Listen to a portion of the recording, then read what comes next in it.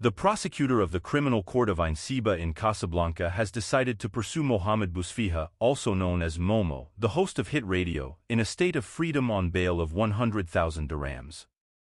He is accused of participating in the intentional dissemination of false information. This case began after Hit Radio aired a video in which a listener claimed to have been the victim of a phone theft during a call, also accusing the police of non-intervention.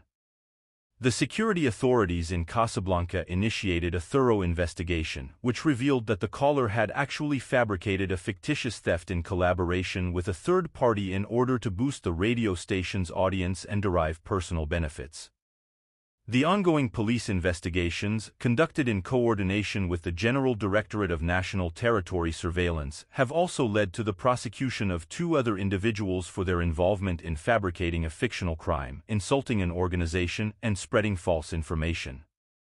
The second accomplice involved in these criminal acts has been arrested, and it has been revealed that he has previously committed several similar falsification operations in the past. It is important to note that the prosecutor has granted Momo bail, allowing him to remain in a state of freedom during the legal proceedings. The decision to pursue him in a state of freedom with a cautionary measure reflects the prosecutor's assessment that he does not pose a flight risk or a threat to public safety. This case highlights the importance of responsible journalism and the consequences of intentionally disseminating false information.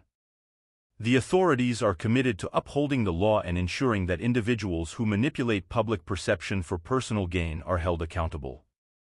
As the investigation continues, it remains to be seen how this case will unfold and what legal actions will be taken against those involved in this live theft on Hit Radio.